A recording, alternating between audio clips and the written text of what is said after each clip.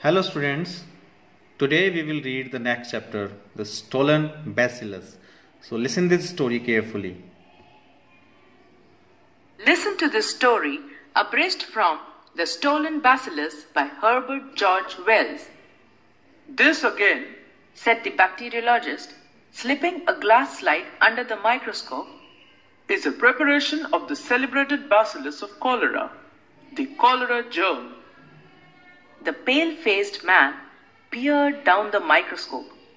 He was evidently not used to that kind of thing, and held a limp white hand over his free eye.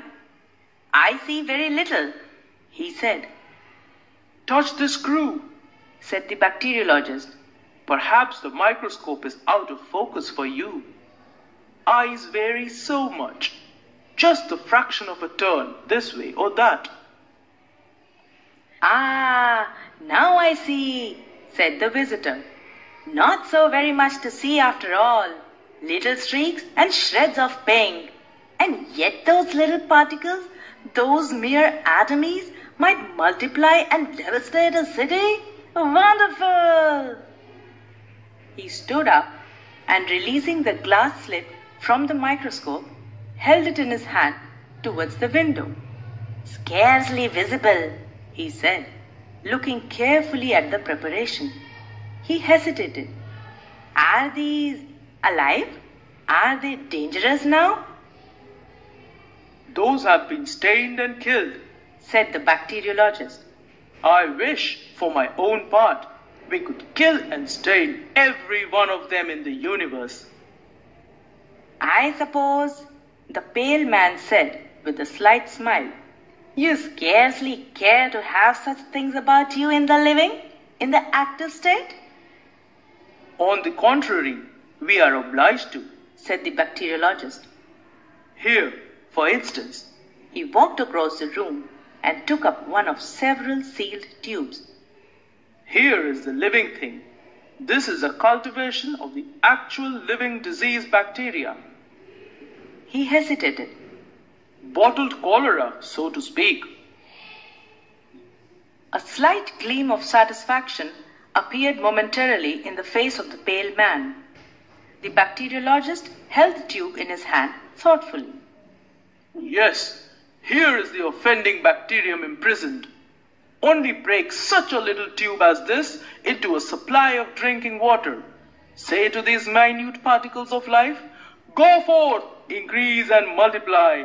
And death, mysterious, untraceable death, death swift and terrible, death full of pain and shame, would be released upon this city." The pale-faced man nodded. Eyes shone. He cleared his throat. "These anarchists, rascals," said he, "are fools, blind fools, to use bombs when this kind of thing is available. I think—" A gentle rap, a mere light touch of the fingernails, was heard at the door. The bacteriologist opened it. "Just a minute, dear," whispered his wife.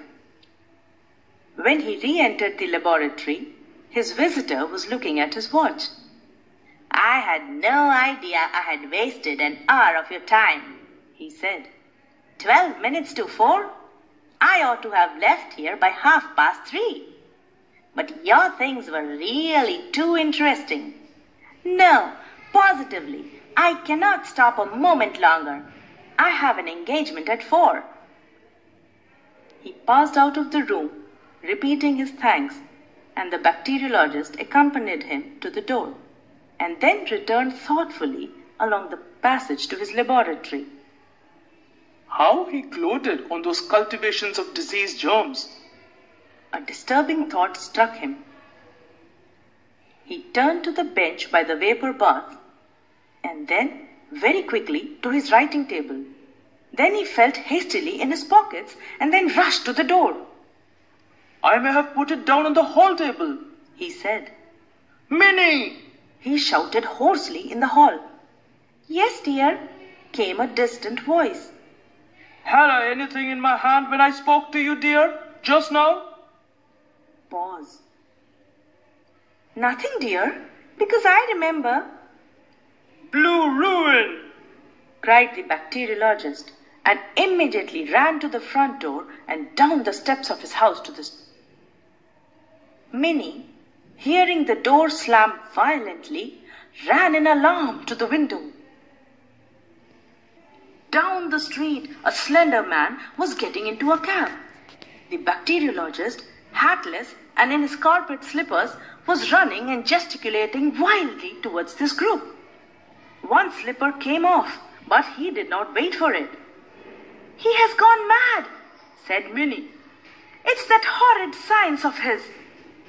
The slender man pointed hastily to the bacteriologist, said something to the cabman, the apron of the cab slammed, the whip swished, the horse's feet clattered, and in a moment the cab, with the bacteriologist hotly in pursuit, had receded up the vista of the roadway and disappeared round the corner. Minnie hastily put her bonnet on, seized his shoes, went into the hall, took down his hat and light overcoat from the pegs, emerged upon the doorstep, and hailed a cab that luckily crawled up. "Drive me up the road and round Havelock Crescent, and see if we can find a gentleman running about in a velveteen coat and no hat." The man in the foremost cab sat crouched in the corner, his arms tightly folded, and the little tube that contained such vast possibilities of destruction gripped in his hand. He had only to make sure of the water supply and break the little tube into a reservoir. How brilliantly he had planned it, forged the letter of introduction, and got into the laboratory, and how brilliantly he had seized his opportunity. He craned out of the cab. The bacteriologist was scarcely 50 yards behind. That was bad. He would be caught and stopped yet.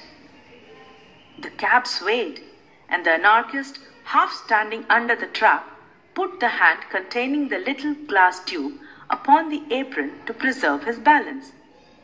He felt the brittle thing crack, and the broken half of it rang upon the floor of the cab. He fell back into the seat with a curse and stared dismally at the 2 or 3 drops of moisture on the apron. He shuddered. "Well, I suppose I shall be the first." A little drop was still in the broken end of the tube, and he drank that to make sure. It was better to make sure. Then it dawned upon him that there was no further need to escape the bacteriologist.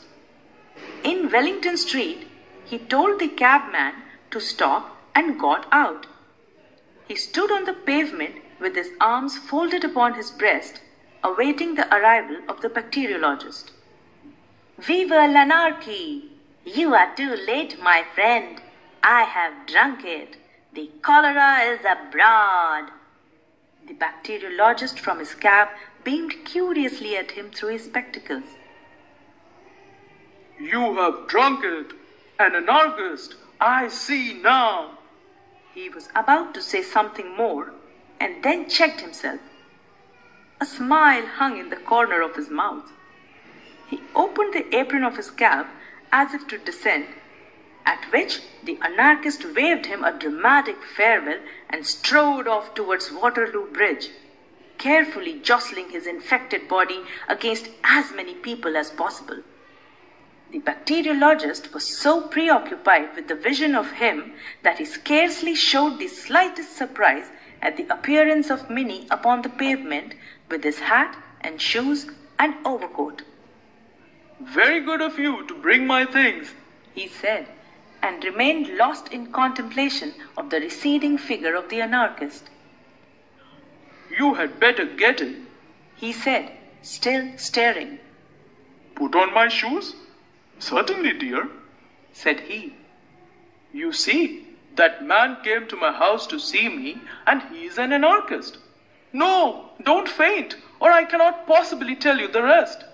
And I wanted to astonish him, not knowing he was an anarchist, and took up a cultivation of that new species of bacterium I was telling you of, that infest, and, I think, caused the blue patches upon various monkeys.